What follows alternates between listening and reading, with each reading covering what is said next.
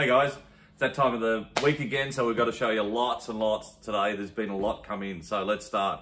First off, across the top, this is the new Fly Models 32nd scale J29 tonnage.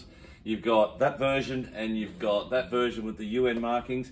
And then along the bottom here, we've got, this is from Sabre Models. This is the 72nd scale 9DR. The difference with this one is in the old one, it comes with all this etched metal slat armor. Also from Snow Models, or Snowman Models they call themselves, part of Takom. This is the 72nd scale DF41 ballistic missile launcher. The Chinese version, I believe it is, so that's quite interesting. A little bit more from Takom. I'm going to show you lots more in a minute, but that's the M114 A-1E1 CRV. This is basically the smaller version of the M113. From Meng, we've got continuing their BMW R9T. This is the high-end one. This has got a metal fuel tank. It's got coloured parts. This is the 12 scale Ford GT40 Mach 1. This is the champion from 1966, so this is the black version. But wait, we've got a whole lot more to show you. Ta-da! This is the new A-18G Growler.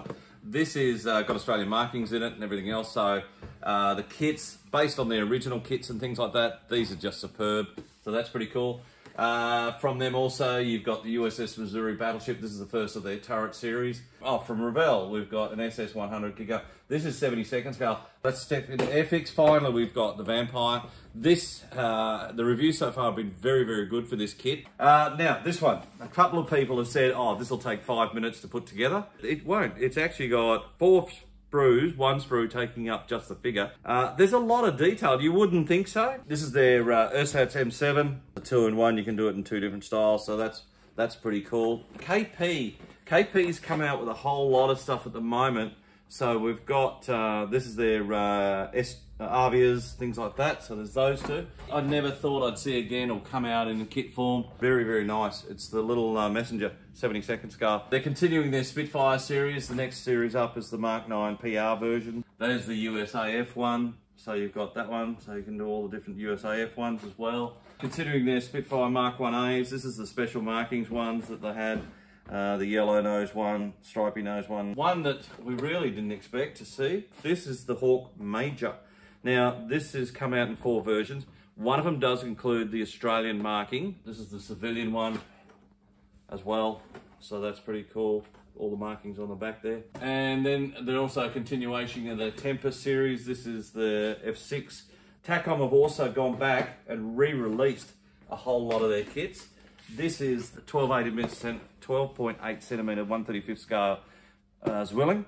Just to have a quick look, the shelves are still full, so there's still plenty of stock to have a look at. If you're into Gundam, we've got still quite a bit there. But on this side of the world, we've got plenty of things on the Thunderbirds and all that sort of stuff.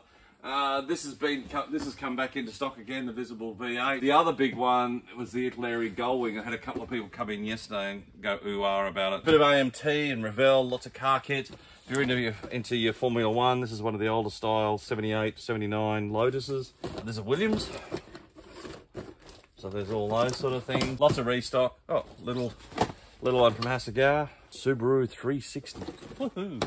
Ayashima, Hasegawa. On this side, we've had restocks of some of the ships. Airfix's Kudisark. Just restocks of this. Lots of restocks of the Ayashima stuff. Tamiya cars, lots and lots of Tamiya cars still coming through. ICM, lots of goodies up there. Restocks of Trumpeter. There's been a lot of Trumpeter come back in, which is good to see. The one up there, F4 USA F4E 32nd scale from Academy, has Australian markings in it. Lots of restock from KP. As I said, lots of new ones as well. This is the Mark F2 and another F2. Restocks of RF models, AZ models on this side. This is the 48 scale side of the world. Lots of restocks there. We're expecting more new stuff from Kinetic very shortly. OCM, we've got plenty of that at the moment. Edward, there's a new Edward shipment due in the next few days. Keep an eye out for that. Again, just lots of restock. We're expecting this sort of thing. Don't forget, we've still got the Super Hornet and the Lightning in 72nd scale with Australian markings in it. There's another one from the Australian ones, the Bushido. Had restocks of the Fly Models, Bristol Freighters, things like that. But we have got back in stock the Beaufort, that's come back in stock, so if you're still chasing Beauforts, we've got plenty of that. Around the corner, as I said, lots of Airfix, lots of ICM. Continuing on, I've got lots of restocks from Airfix and ICM, bit of Dragon down the bottom there, a few other bits and pieces through here. A-Larry. Mini Art, there's a Mini Art shipment we hope should be able to get out in the next couple of weeks.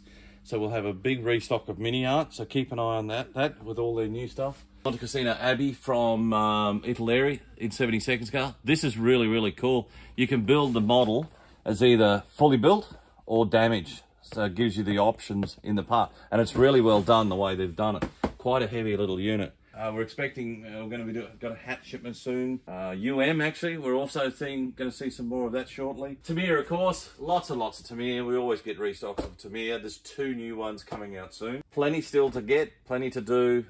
Lots of modelling. Have a great day, and I will catch up with you again soon.